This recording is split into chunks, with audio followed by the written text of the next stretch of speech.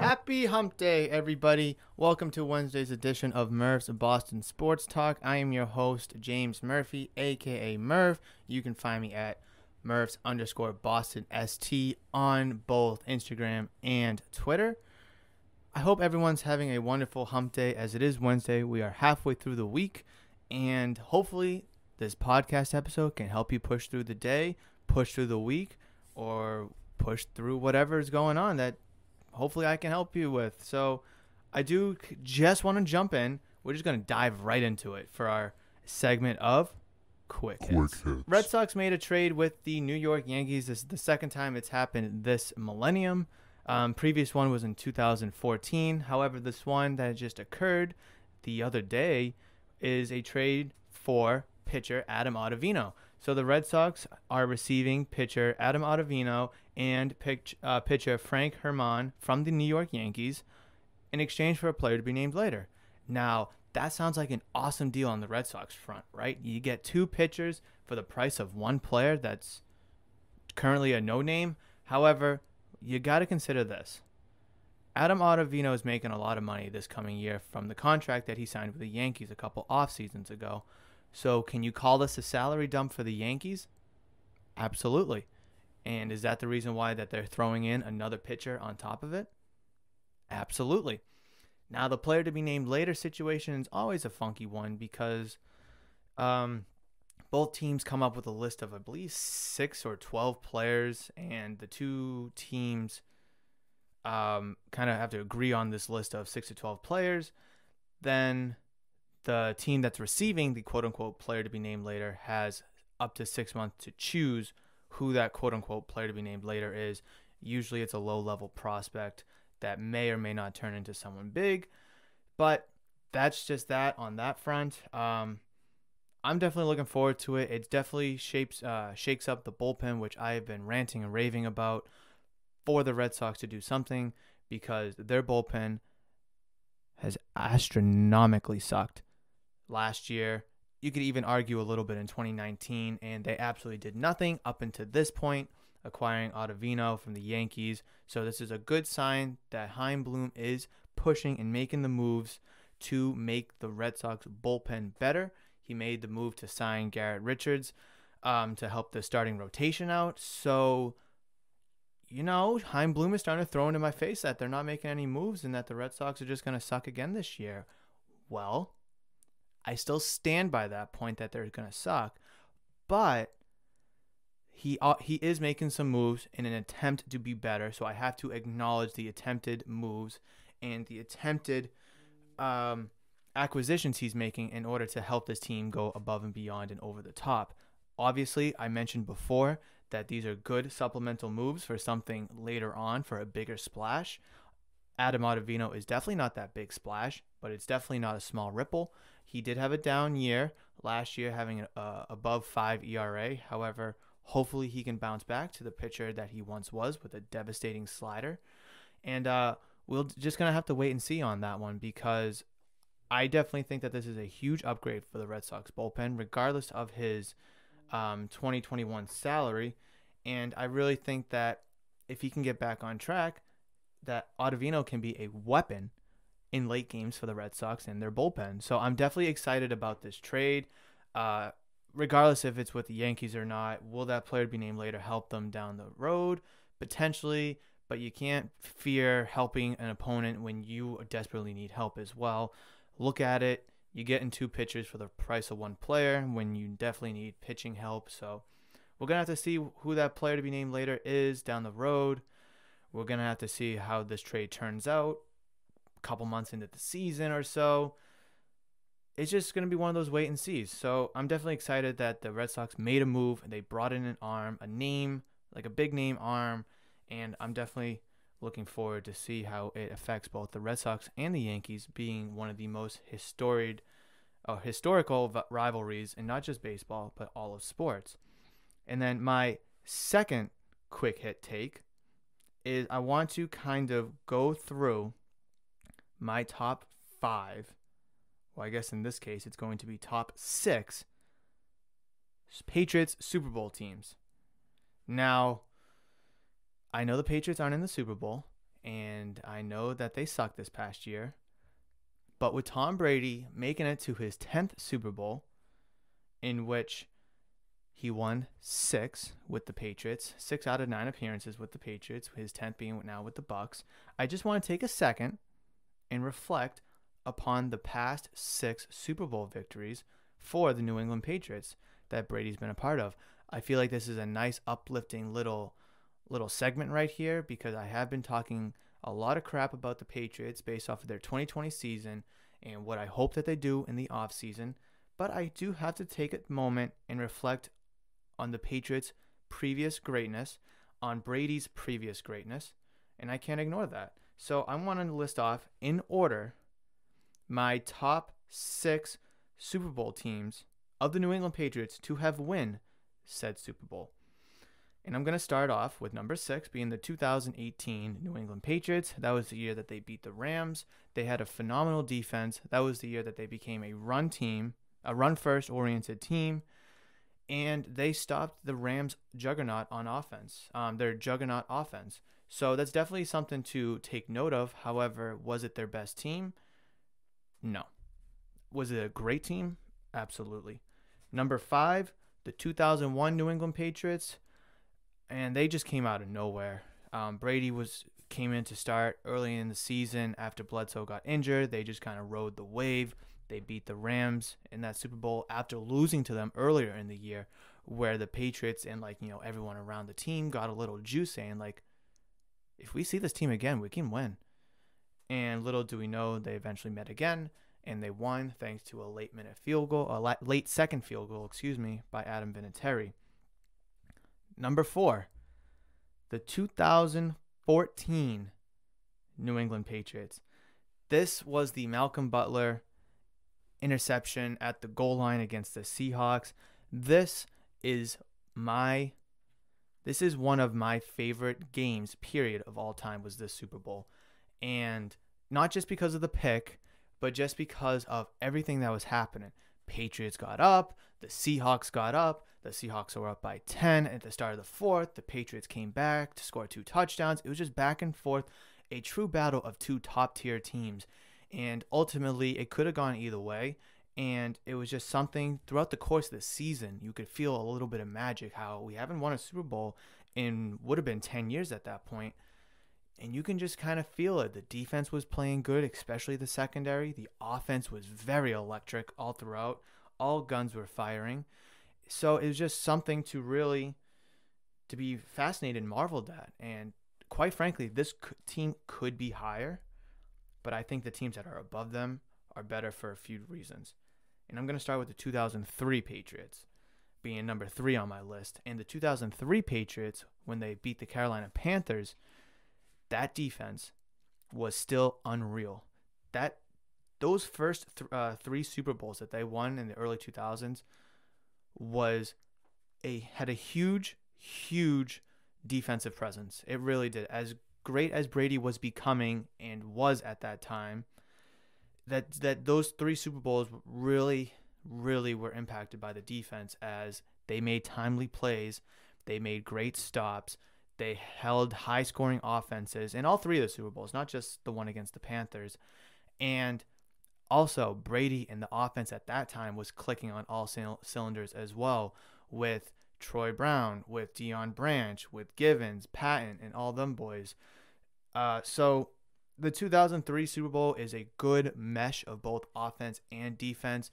Also, that Super Bowl was electric to watch. It was one of those close back and forth games. Panthers had a chance there. Patriots got the chance. Then they took it. Kind of like the Rams Super Bowl in 2001, but I don't know. It just had a different feel to it because you weren't the underdogs. You were supposed to win, and you did win. So I'm gonna give the 2003 Patriots my number 3 spot, just because, like I said, both offense and defense were huge presences, rather than in 2001 when the defense was a huge presence and the offense was just up and coming, with Brady being a first-year starter. So I'm going to jump to my number 2 team. And we still have 2 Super Bowl winning teams left in the 2004 and the 2016. But I think I'm going to give it to the 2016 Patriots being number 2. And here's why. The Patriots didn't have Gronk. He got injured halfway through the season. He was out. So the offense was held back. The defense was young. They were trying to figure themselves out with the linebacking core, the front seven. The secondary was solid. It was okay. They definitely started to play a lot better in the playoffs. I feel like all the Patriots teams, their offense and defense steps up, specifically the defense when it comes playoff time. And that was definitely the case in this season, and they were a phenomenal defense that year. The offense was great as well. I mean, there's numerous games that year where the Patriots blew out teams, that they won games that they may not should have won. They won games where they came back to win. It was just a phenomenal season to watch as a fan. And then when you look at the Super Bowl being down 28-3, down 25 points with 17 minutes or so left in the game, to come back and win, it's just an incredible feat from both the offense and the defense. And you can make a point saying that the defense gave up 28 points. However, afterwards, the defense was nails. The last quarter and a half after the Falcons scored their 28th point, the defense was nails. The Falcons couldn't do anything on offense. And yes, they had a couple big plays, couple big runs, but when it mattered the most, sacks, stops, Hightower's strip sack even. These are all big plays that the defense made that allowed the offense to be in the position to come back from 25 points and then come back from, when they were down 16 and such. Being down 16 is 2 possessions, but you need 2 touchdowns and 2 PATs, which I think the PATs are probably harder to get. So for all those reasons, that's why the 2016 28-3 New England Patriots are my second best Super Bowl team to win out of the 6. And that leaves the 2004 team to be number 1. And the 2004 team is very similar to the 2003 team, except this year, not only was the defense top tier with all them bad boys over there, but the offense has arrived, and now they had Corey Dillon in the backfield, still with Kevin Falk. I mean, those guys were beasts, let me tell you. I mean, the offense was a juggernaut themselves. The defense was impenetrable themselves. I mean, to go back and to win the Super Bowl the year before and then have the grit and the grind to play a full scheduled season, then go on to the Super Bowl and to win it again, be 2-time defending champions, to be 3 times in 4 years is insanely difficult to do. And the Kansas City Chiefs have a chance to become the first team to win the Super Bowl in back-to-back seasons since the 2003-2004 Patriots. Will that happen? That is yet to be foreseen. But that team was unbelievable to watch. I mean, the Eagles did what they could to make it a game. Ultimately, it was still a game. Timely defense kind of sealed it for the Patriots that year when McNabb threw the pick. But what can you say? And one of the reasons why the 2004 team is number 1 and maybe not 2003 is if you look at the 2001, 3, and the 4 teams, the defense is the mainstay. I think the defense only got better over time, but the offense is what grew. From 2001, it was a first-year starter, second-year player in Brady with an offense that had some pieces, but didn't have it together. 2003, they really got it all together, and then 2004, it was just next-level stuff by the offense, and obviously next-level stuff from the defense, which we already knew about. So those are my top 6 in order. Best Patriots teams to win the Super Bowl. I'll recap. Number 6 being the 2018 team. Number 5, 2001. Number 4, 2014. Third place, 2003. Second place, 2016. And number 1 team out of the Super Bowl winning Patriots teams is the 2004 Patriots. That's just my list, in my opinion, my reasons why I have that order the way I do. If you're watching on YouTube, definitely comment down below your list, your order. Maybe you agree with me and why. Maybe you disagree with me and why. If you're listening on Spotify, Apple, Google Podcast, Amazon Music, wherever, reach out to me on Twitter and Instagram at Murphs_BostonST and tell me what you think about the list, whether it was good, whether it was bad, you disagree with it, you agree with it. I'd definitely love to hear why. Whew. That was a lot. Okay, so now let's jump right into the topic box here. I gotta get it. Okay, here we go. All right. So I kind of want to change the topic box into like a wheel of topics. So like I'll have like a automatic wheel online or whatever. And if you're watching on YouTube, you'll be able to see it. And I'll just click a button and it'll spin, spin, spin, spin, spin. And then the topic will come up. I think that's just another way to kind of generate a little bit of randomness, a little RNG. But for now, we're going to rock with the topic box. And I want to get a good one here. I have to fill it up with more current topics. All right, let's see. Patrice Bergeron being named Bruins captain. Okay, so I did hit upon this before when I talked about Chara leaving the Bruins and how Patrice Bergeron is obviously the guy to replace him as the captain, and deservingly so. I mean, if it wasn't for Chara, I think Bergeron would have been the captain. Probably probably soon after he got into the league, maybe right after Thornton left, to be honest. I mean, I can't really think of someone at that time who had an impact, who was so beloved by the fans, and who was so good at what he does, being a top-tier two-way player in the National Hockey League. I mean, this is definitely a long time coming for Bergeron, and is more than well-deserved. And quite frankly, the C on his jersey still looks a little weird. I'm still used to seeing that A and having Chara as the captain, but seeing that crisp C on his jersey is so delicious. It's so rewarding and so deserved. I mean, like I said, I can't think of anybody else that deserves to be named Boston Bruins captain other than Patrice Bergeron.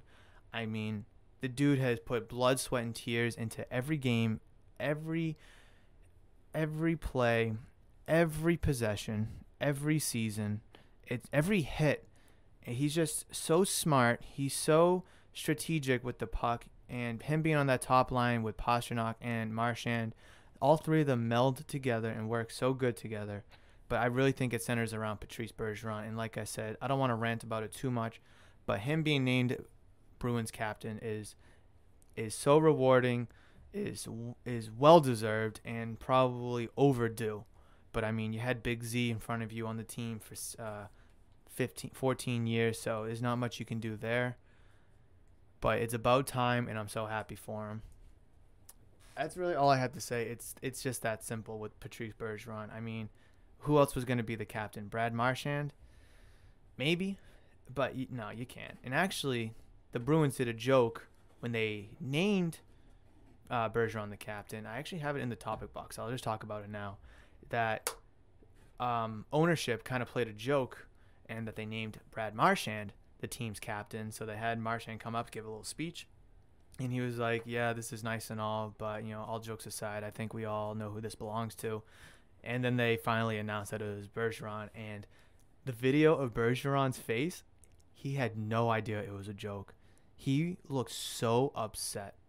I'm not even kidding. When I was watching the video, I felt bad for the guy because he thought someone else was named captain over him, and I don't think that's selfish at all. Like I said, well-deserved, overdue, and stuff like that. I mean, it was, at the end of the day, he was laughing because it was a joke and it was funny and all. But, I mean, like I said, that's in here somewhere as a topic. But if I pull it, I'll just skip it because I just talked about it now. Let's get something good here. Yeah, what do we got? Ooh, okay. So, the Patriots' top 3 positional needs. Well, we all kind of know they need a quarterback, right? That's basically common knowledge. I want to exclude the quarterback need because I've talked about the quarterback need a gazillion times on this podcast. I've talked about it more times than I can think, and probably more times than I want to talk about it, to be honest. As we get close to the draft, I'd love to indulge in it a lot more. However, I'm not going to talk about it here. I'm going to go with the Patriots' top 3 positional needs outside of quarterback. And number 1, I think, has to be wide receiver. I mean, the wide receiver core for the majority of this year was Jacoby Myers, N'Keal Harry, and Demir Bird. Now, Jacoby Myers had a phenomenal year for who he was coming into the year, considering what he did last year, which was almost nothing. So to have him have a surprise year, I think he was the team's leader in receptions and yards and all that good stuff. So I would have no problem with him being the number 3 wide receiver next year. And hopefully when he's back healthy, Julian Edelman can be the number 2 wide receiver. However, that leaves a huge gaping hole on the team. Now, we expected N'Keal Harry to kind of step in to be that number 2 guy, and Edelman could be the number 1. But I just think, Edelman, if he comes back next year, is a year older, coming off a knee injury again. I just don't think he is the guy to be the number 1 receiver. I don't think N'Keal Harry has the type of skill set to be the number 1 receiver. Jacoby Myers, who knows? But, let's be honest here. Let's be realistic. So, their number 1 need next year is definitely wide receivers. To bring in one guy, one veteran guy, and maybe draft another. Who knows? But, what I would love to see the Patriots do is to go out and get Allen Robinson. The Patriots need a big threat receiver with size, experience, skill. Put him on the outside. Put him in an offense that can utilize his skill set, where you have Edelman going underneath. You can have Myers going in the middle. And then Allen Robinson can take the outside. Really spread the defense so one of the 3 can get open. I really think if you can get a quarterback and you can bring in Allen Robinson, considering you have hopefully Edelman and Jacoby Myers coming back, I think now you're kind of spewing it a little bit. You got a good wide receiver room right there, tons of experience with Edelman, a superstar caliber player in Allen Robinson. Then you got the young guys in Jacoby Myers, N'Keal Harry. Maybe they bring back Demir Bird. Maybe they bring in another name, or maybe they bring in another rookie. Who knows? But I definitely think having a star-studded number 1 receiver, my preference is just Allen Robinson. But you can try to figure it out whichever way. You could go out and trade for someone else, or like I said, you can pay Allen Robinson, which I think the Patriots should do, and the Patriots have the cap to do. That's just my number 1 need for the New England Patriots. Number 2, got to be tight end. Going back to the offense here, it has to be the tight end, and the tight end group sucked. Now, you can argue that the Patriots drafted 2 rookie tight ends in last year's draft, in Dalton Keene and Devin Asiasi. Both of them did absolutely nothing this year. Ryan Izzo's a 7th-round pick, I believe, 2 drafts ago, was your main guy. He was your number 1 tight end, and that's no hit on him. I'm not trying to bash Ryan Izzo, but in an offense that is used to having 2 stud tight ends, or at least 1 stud tight end, now has nothing there, and they're getting absolute 0 out of it, which is putting more pressure and stress on the wide receivers to improve their play, and also putting more pressure and stress on your run game to be better and to perform. And when one goes, that just puts more pressure and stress on the other. Therefore, the defense can sell out on the other factor of your offense. And now, when they lock that down, you have no offense at all, which we saw for the majority of the season. When you have no wide receiver or tight end play, when you have all your eggs in one basket in the run game, all the defense has to do is fill up the box and stop the run, because they know you can't pass on them because you have no threats out there. So I think addressing wide receiver being number 1 and definitely a tight end is definitely number 2. What can they do? Can they go out and get Hunter Henry? Yes. The Los Angeles Chargers tight end, I think that would be a great acquisition, as he is projected to be a free agent. Could they tag him again? Probably. Should they? Who knows? Could you trade up in the draft and go get maybe a Kyle Pitts from Florida? Would love to see that. Absolutely. But you got to also consider you just drafted 2 young wide tight ends last draft, and Ryan Izzo in the draft before. So you kind of have, do you want to just go with a young tight end group and kind of go with that group? Do you want to bring in experience? Do you want to bring in a star? Who knows? I think the tight end position needs to be addressed one way or another, and my preference would be Hunter Henry, but my preference would just be a star of some caliber at that position, at least a veteran. And I'm not talking about an aging Ben Watson like they had 2 years ago, but I'm talking about a tight end who has a reputation of, maybe going off a couple games, catching, being a red zone threat, because right now the Patriots have no red zone threats, whether it's a wide receiver or a tight end. So I think having that tight end threat in the end zone can really help spread that defense even further, because now the defense has to match up with this 6'4", 6'5" tight end, where you can just throw a goal line fade to and they can go up and catch it. So wide receiver number 1, tight end number 2, and number 3 is going to have to be linebacker. Yeah, I really think linebacker is the way to go here, whether it's, I think inside linebacker is what you need to do, because you have Anthony Jennings and you have Josh Uche that you just drafted last draft. Uche is very promising. He showed a lot. Jennings got a lot of raw potential and talent there. You got Chase Winovich, who plays on the line, who sometimes plays the outside linebacker position, who was very good in his second year. And then in the inside position, you just kind of have Dante Hightower, who sat out last year because of COVID. He's coming back. He's going to be a year older. So your full-time middle inside linebacker was Jawan Bentley, and he was exposed a gazillion times. And as nice as a supplemental linebacker piece he is to that unit, he can't be a top inside linebacker or a top linebacker for your front seven period. And you have guys like Terez Hall, Michael Pinckney potentially coming back. I mean, they're supposed to be free agents. Hall was a nice little piece this year. Pinckney, didn't really play as much.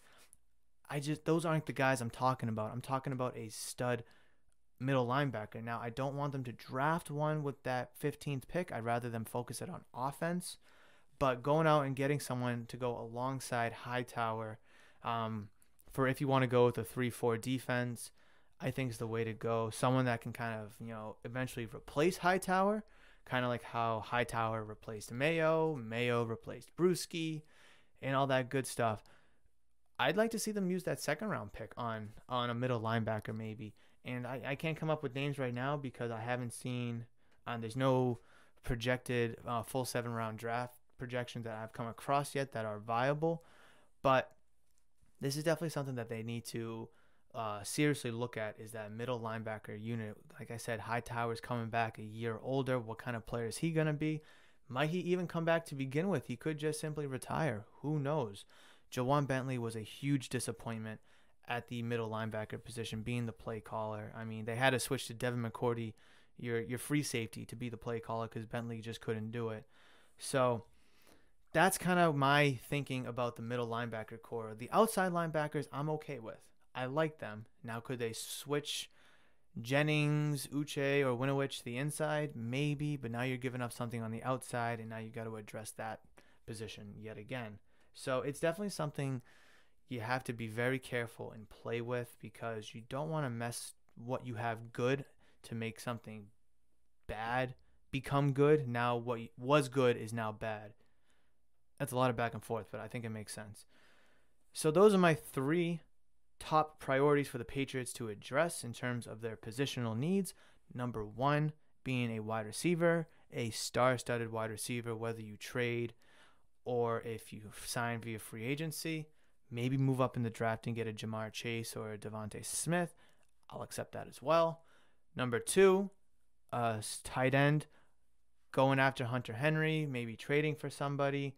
I would probably advise not drafting a tight end here unless it's Kyle Pitts. And then number 3, addressing the inside linebacker group. Trying to get someone to play alongside Dante Hightower who can take that pressure off of him if he does decide to come back, which is not a certain as of now.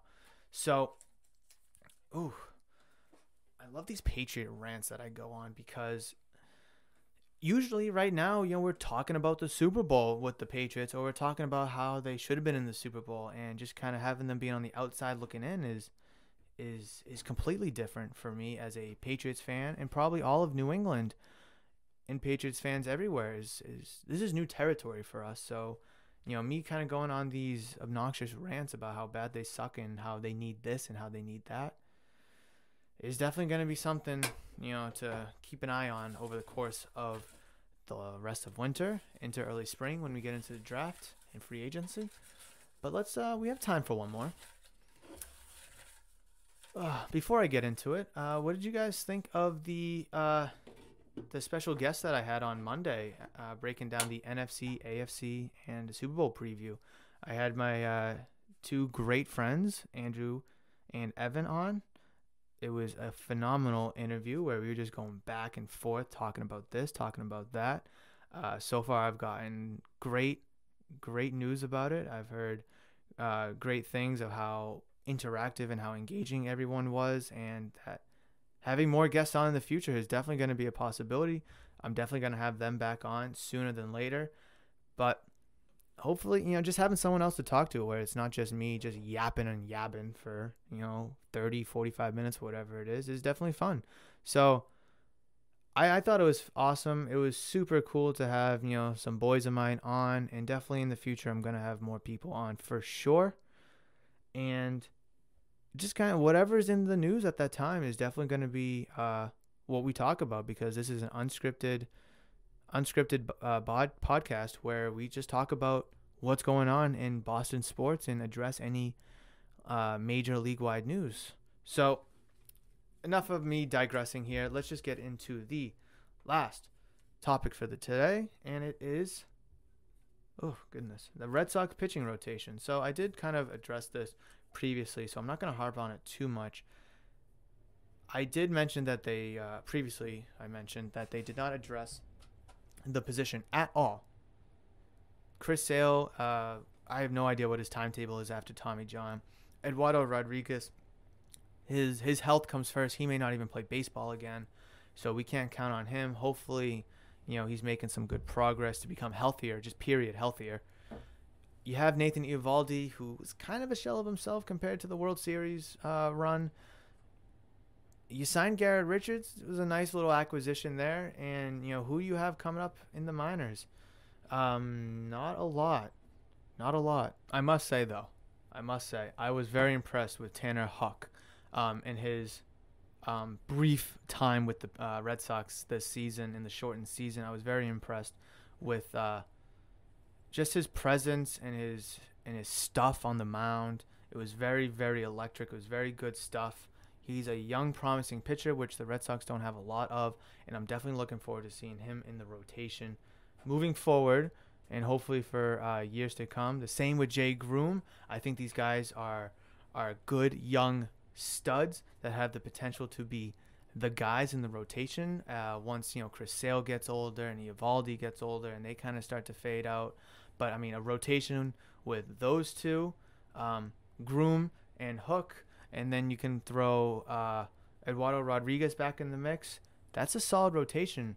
But right now with Hook, Groom, Richards, Eovaldi, that's solid. That's okay. But it's still, you're missing that ace and that stud and Chris Sale or whoever it is. But for the Red Sox, it's Chris Sale.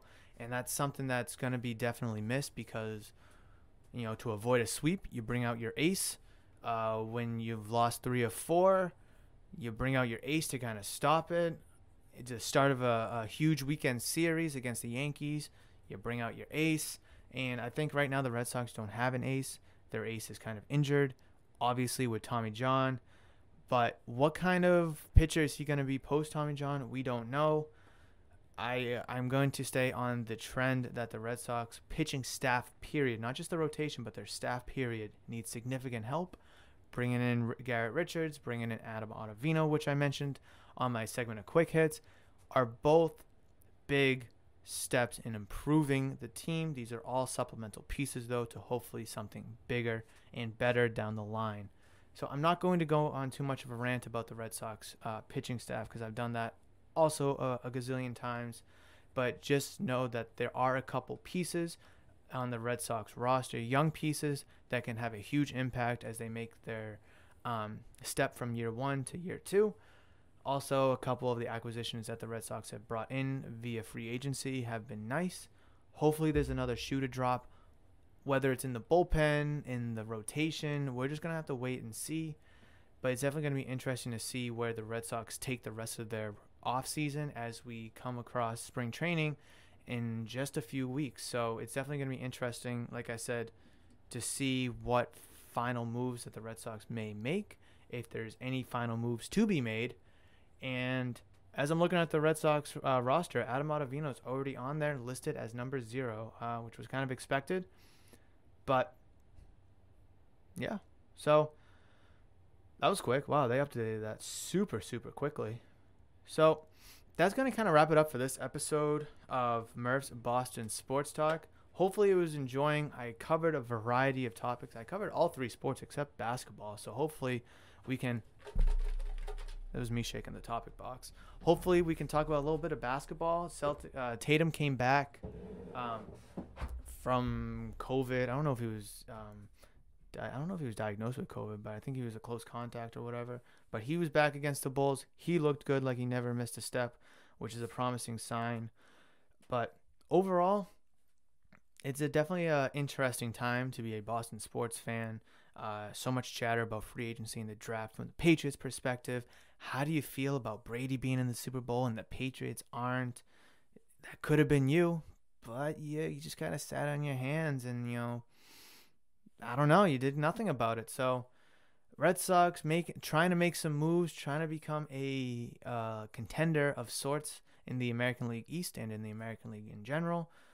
And then the Bruins, they got a nice overtime win against the Penguins last night, which is definitely promising because their 56-game schedule is going to go by quick, and it's also going to be against a lot of good teams. So we got to buckle up for that. Overall, excellent episode covering a variety of topics going from left to right, up and down. It was a great time. But if you have anything that you'd like to add, reach out to me on Twitter and Instagram at Murphs_BostonST. The ST stands for Sports Talk. At Murphs_BostonST. If you're watching this on YouTube, if you don't mind and if you enjoyed this, please comment, like, and subscribe. It really helps it out, helps the channel out, helps the podcast out, and just another way that I can reach out to the listeners, interact, and generate discussion because I love talking Boston sports, and I would love to talk it with you. Until then, enjoy the rest of your hump day, and I will catch you guys on Friday. Until then, though, be safe out there, all right? See ya!